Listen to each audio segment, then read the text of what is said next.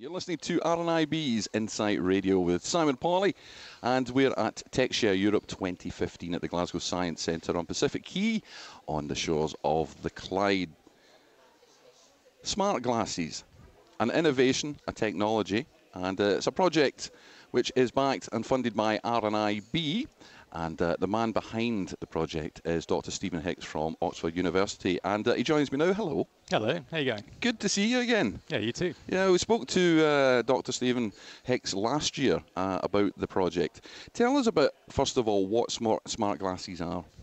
Well, this is a project that I've been running in my lab for the last 4 years, and it's a device that is designed to improve the remaining vision that people have, in either low vision or partial sightedness. And ideally what we're trying to do is make something which looks like a regular pair of glasses. And it picks up three-dimensional objects in the environment and is able to enhance the ones that are the closest to you, the ones that you really need to be able to pick out. So it kind of makes a bright object or a bright representation of things that might be an obstacle, like a doorway or a table, and then shows that in a way which you only need a very small amount of sight to detect. And the idea is really that your brain does all the seeing, not so much your eye. And what we want to give people is the outlines of things so they can make their own impression about what these objects are, and something you can pick up nice and intuitively and use. And that's been the philosophy for the design of it so far. Have you been surprised the amount of vision that people before who are registered blind actually still have at the back of their eye? Yeah, I mean that was the real revelation to me. When we started it, we just had the crudest possible display you could have, like a whole bunch of bright LEDs, and just wanted to represent objects as simply as possible. But the whole process for me was realizing how much vision a lot of people have. Obviously, people won't consider them personally to be a lot, but for me, the amount of real estate that I have in order to play with, to put images into, is vast, and we've been doing so much stuff in order to increase the resolution and provide more and more visual data. So, for instance, if I was wearing the smart glasses, I'm really looking at an image on the glasses. I'm not really looking at anything outside that, am I? Well, it's a combination of both. We have the flexibility, depending on how much sight the person has, to either just see the object we present or actually use it as what you called an augmented reality overlay. So that just means that you see the natural world as you would before, and then you see our transparent highlighted view on top. So one of the nice ways to think about it is you can see a person nearby and you'll get like a bright, kind of like an aura that goes around them. And what that does is it helps you demarcate the object. So it increases the contrast of the object that you see, and you can detect its boundaries. And that's really what your eye is doing right at the beginning, right at the retinal stage, is you're finding the lines in the environment, and that helps your brain later on work out where those boundaries are and separate them kind of conceptually. So we're providing that ability to improve contrast, really just based on the shape of nearby things. So it's like the Ready Bright kid. Yeah, for sure. Aura. Well, I think the way they really liked it is we've had some people who tested it and they go, oh, it's just like the AHA video, Take On Me, and everyone kind of looks like these sort of dancing cartoons. And I had to look it back up, You're too young, obviously. I had a sister who loved AHA. So. What kind of eye conditions then can this help? Well, I think this is still one of our ongoing questions, exactly who it's for. The current one that we use is quite a centrally positioned display, and we use some off-the-shelf hardware which isn't as wide as we actually like, so it's about 20-25 degrees. So the group that it's worked best for absolutely is retinitis pigmentosa, but also looking at glaucoma, and we've had some good responses in terms of improving face recognition with some people with glaucoma. Diabetic retinopathy is not too bad as well, because you've got some level of sight in the center sometimes. Was that a surprise to you? Yep. Yeah. Actually, the real surprise to me, and I don't want to overstate this because macular degeneration is such a big thing for so many people, but we tested some people early on with AMD, and if you got that central scotoma or the central blind spot which is spreading, you've still got light perception in there. Some people remarked that it felt like it filled in that hole for them because it provided sort of that three-dimensional structure, as I was saying before about objects, and the brain just kind of stitched it together. I mean, saying that, we've tested people with later stage AMD, and there isn't enough vision in the center for the types of displays we've got. So we've got a second project. Well, we continue to develop other displays which can be better for enhancing peripheral vision. Now, last year, it was quite a cumbersome setup because you had your laptop and you had these big glasses, and your idea was that you were quite optimistic that you'd be able to shrink these down to a much smaller size. How has that gone? Yeah, that's gone really well. So we won the Google Impact Challenge we put with RNIB and put a lot of money into taking it from that laptop down into something which can be portable. So now we have one which runs on an Android phone. So the operating system is battery powered, nice and small. And then where we really put our effort into is the one that I've got here in front of us, which is a system which is a bit more like a visor. It's quite comfortable. It's got padding. You can wear it. I'm not going to say it's the most discreet object in the world, but we have worn them outside and haven't raised too many eyebrows yet. And that's really been the case of working with a good design company who have been able to really think about how we can reduce the weight, which parts we don't need, and then just kind of put this into, a relatively attractive chassis. May I pick them up? Yeah. Please. They're all incredibly light. Yeah, right now. So they look like basically a pair of sunglasses, but with a visor round the outside of them, which slips round the side of the head, strap on the back, and there's some little. I take it those are sensors on the front for picking up the images. Yep. Yeah, so that's a lot lighter. What about the battery life then? How does that last? So we actually use like off-the-shelf batteries from Amazon that we can use to recharge your mobile phone. The current one we have lasts somewhere between 6 and 7 hours. So, really? Yeah, I mean it's a relatively large pack that you sort of have to carry on your shoulder for that. But we really want to give people the chance, at least our testing participants who go through it, the chance to use it for the majority of a day before they have to recharge. It's going to take all night to recharge a battery of that scale.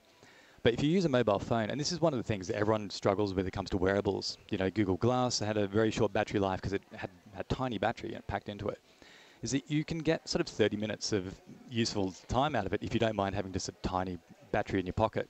But the way I've always considered this is you use it, you get out of the house, it gets you to the shops or gets you to work. When you're there, you do whatever you like to do, and then you need it to come back again. So you need like 4 hours at least. We'll find that out when we do our testing, actually, how much people need it, and that will let us know what kind of battery we need in the future. Can you actually see in the dark with these as well then? Perfect. In fact, they're absolutely the best in the dark.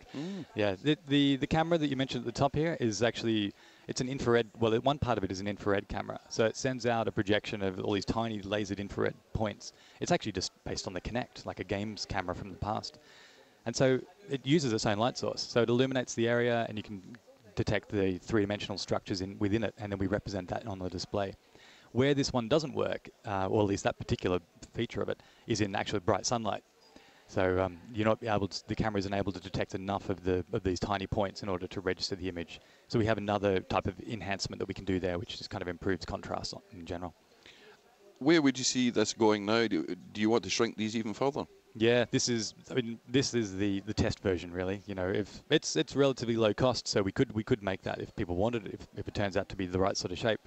But no, already I've got our design team. We've got all the parts together for the new version, which has a wider, much more low-profile display, a smaller camera, and a much better processor. So one of the limitations we have is these processors are kind of relatively old. You can't do as much interesting stuff with the display as you'd like.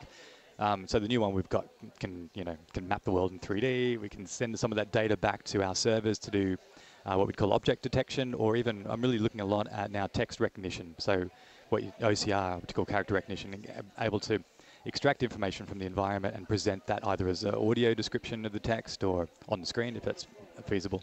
All those things are kind of in the pipeline for the next version we're making. I know last year you were very excited about this. You find that you get more excited as you go. You see the possibilities. I think so. I'm listening to myself talk right now. Yeah, I get really excited about it. I've always loved developing technology, and it's an area that I think when I started this, we were thinking we have to make our own cameras, our own displays, and all this kind of stuff.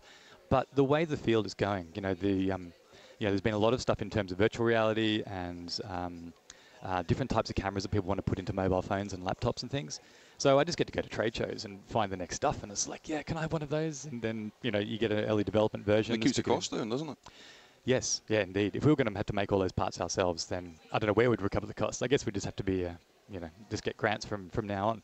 But you can get each of those components for around about $100, and that means that there's a great chance of being able to scale it up. Also, we're not beholden to any particular technology. So as long as you've got a camera and a display and some kind of processing unit, we can potentially port our software onto anything.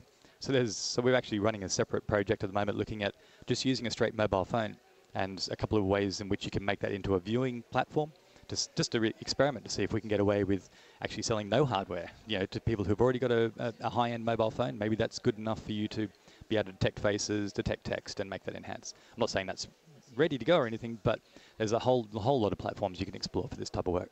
And it's lovely because a lot of times you hear about these technologies and it's 5 years down the line, this will be happening, and 5 years down the line. And sometimes you get a bit despondent if you're partially sighted or you're blind because you think this will never happen. Whereas this really seems to be happening quicker than you even thought. Yeah. Well, it's kind of funny. I mean, a couple of years ago when I was saying, oh, when's it going to be available? And I just kind of, 2016. And actually, I think with the Impact Challenge and with working with people like Neil Heslop from Solutions at RNIB, we're really focused in order to make this something which is available in some form in 2016. We're forming a company around the idea, and we're really pushing to get something into people's hands next year. And this is just the first of many. We'll make several versions of this over the coming years, and I have no doubt that other people will make equivalent technologies. Currently, they are the ones that you can buy, not ours, but ones that you can get, like augmenting systems, are quite expensive.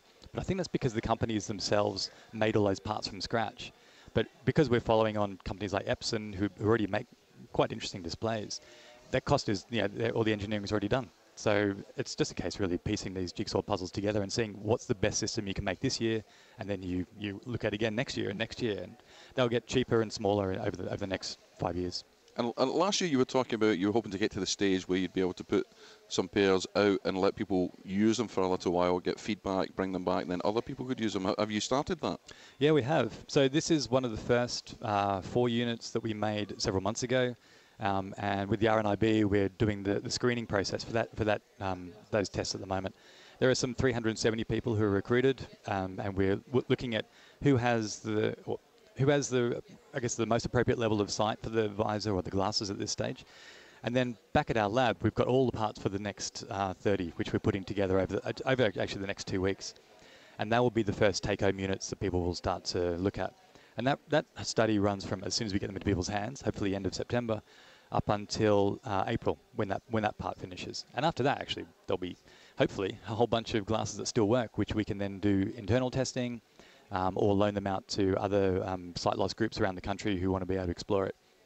And they seem very light, really. I mean, there's a bit of weight in them, but they're not too bad. You mentioned cost. What sort of price do you think you'll be able to get these out to people for? This is still an ongoing question. I mean, we've always, with the RNIB, we've always had the cost of a kind of a high-end smartphone has been generally the target price, and I think we can do that. This one here, because they're all handmade, they cost more than that to make, But that's because we're slow and expensive. It really comes down to scale. So one thing we're going to learn out of this testing that we're doing is how many people actually are appropriate for it. Where we're doing our testing, and when we kind of sample randomly through the registered blind community, we look at about 30% of people that seem to have a positive response to that.